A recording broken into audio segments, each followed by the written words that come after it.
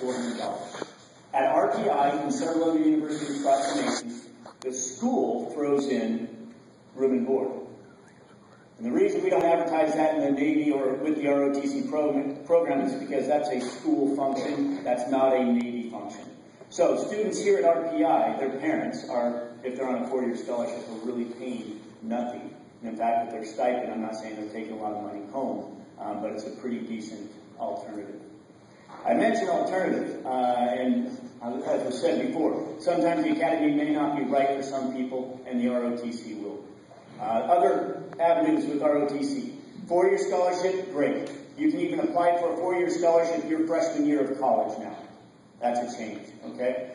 We also offer 3-year scholarships and 2-year scholarships. In case your high school grades weren't the best, you come to college, you start proving yourself, you reapply, you get a 3-year scholarship and a 2-year scholarship.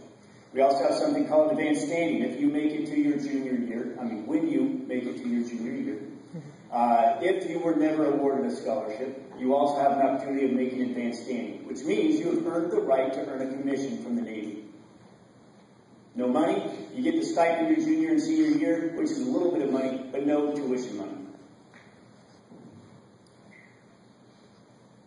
Here at RPI, we have one cross-town affiliate. That's Union College, since everybody here is local. We have 91 midshipmen, 14 Marine options, and 8 college programmers right now. Last year we had 2 sophomore college programmers that both earned a 2-year scholarship, so they came into the junior year with a 2-year scholarship. So those people worked really hard to get there, so you can make it in case you don't get that 4-year scholarship.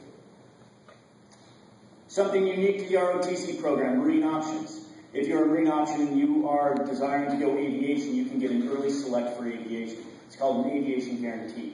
Basically, Headquarters Marine Corps takes a look at you early on in your college career and say, okay, he meets the requirements, he's passed his tests, i.e. the aviation aptitude battery test, and they select you for aviation, which means you graduate, you go to the basic school, which all Marines go to, and then you go to flight school right after that. You don't have to worry about service selection for the rest of your time. Something some people may want to think about if you are severely into aviation. I think that's all I have for you. I'm a product of ROTC out at Oregon State. I started out as college program because I wasn't smart enough to apply for a scholarship on time, and I wasn't smart enough probably to get that scholarship either way.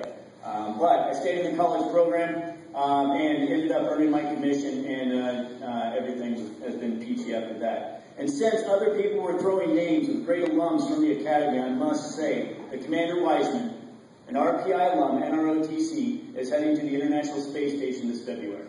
Hoorah.